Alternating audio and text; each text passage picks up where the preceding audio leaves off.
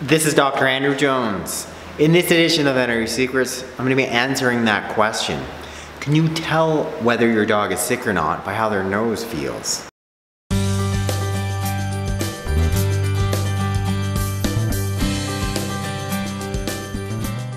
Hello everyone, welcome back to my channel. For those of you who are new, welcome.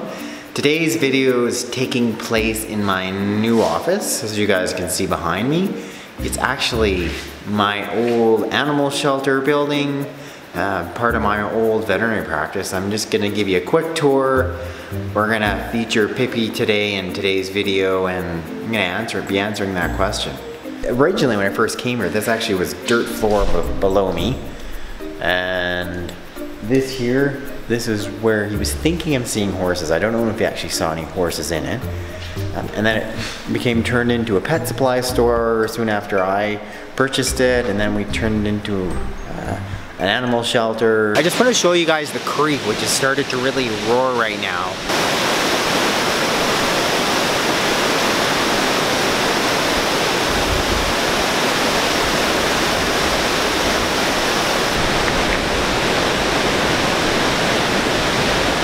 So today's video in part has come from many a YouTuber who have asked me that very same question. You know, is it true or not, Doc? I feel my dog's nose, and based on that, can I assess whether they're sick or not? Secondly, this morning my son has, for whatever reason, he's had these repeated bouts of illness. He's grade 11, he's otherwise seemingly healthy in between, but he's been sick well over 10 times throughout the school year. He's missed a pile of school. And so once again, I was in seeing the doctor on emergency. And from what we can see, I mean, there isn't anything obviously conventionally going on with him. But in part, you know, it had me sort of thinking about, you know, when's the time? Like, is it serious or not? You know, what are some of the signs and symptoms of your own dog being sick, and when should you be concerned or not? And one of the things that comes up all the time or often is, you know, feeling your dog's nose. So that big burning question, you know, can you tell if your dog is sick or not by how your dog's nose feels? So let's just check Pippi here out. Good girl. Her nose feels, how does it feel, Pippi? Feels rather wet, cool, and for Pippi's pretty darn healthy. She has no signs of illness, as you can see, but her nose could be dry. It could be, maybe even feel a little bit warm. She could be fine too. Sort of the old wives' tale has been that, you know, if your dog's nose is wet, cool, he or she's healthy. If it's sort of warm, dry, he or she is sick. As far as that, you know, is there any merit to that? Well, perhaps if you've got a dog that is, you know, clinically dehydrated, then perhaps and they've got a fever, they might have a warm nose. Their nose may or may not be dry. When you think about it, your dog's nose itself, maybe, secretes a whole number of glands. There's glands just within the nose itself that are also secreting fluid, keeping it moist. But your dog could have just licked his or her nose. So the thought has been it's dry, warm, they're sick. There's no real correlation at all with that when they start looking at dogs that are sick versus dogs that are healthy. Much more sort of common sense stuff are things that you should be looking at. So first of all, you should be looking at, you know, just basic history. Is your dog active, alert, which Pippi is? Are they still eating? Are they still drinking? Is Pippi doing that? You bet she is.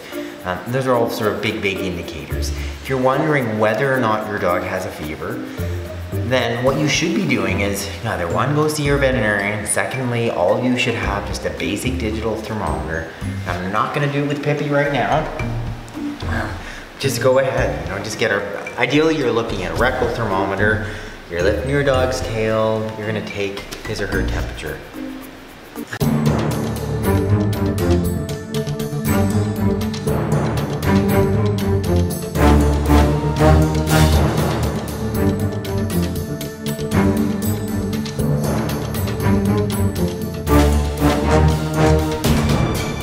So just so you guys aren't alarmed, that was just a regression.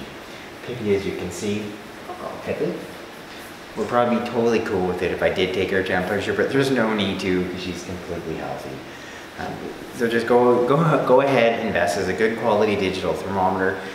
And it's really a good idea just to get comfortable with basically examining your dog at home or your cat at home. Like just knowing what is normal for your pet, knowing what is their normal temperature, what is their normal pulse, what is their normal respiration.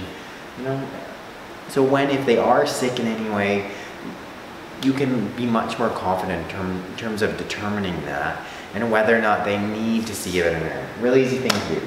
So in summary, do you use the nose thing to know whether they're sick or not? No, you don't.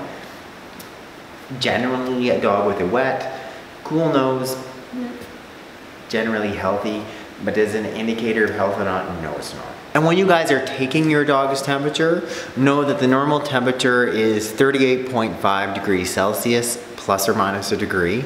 And pretty typically it's sort of 38.5, from 38 to 39.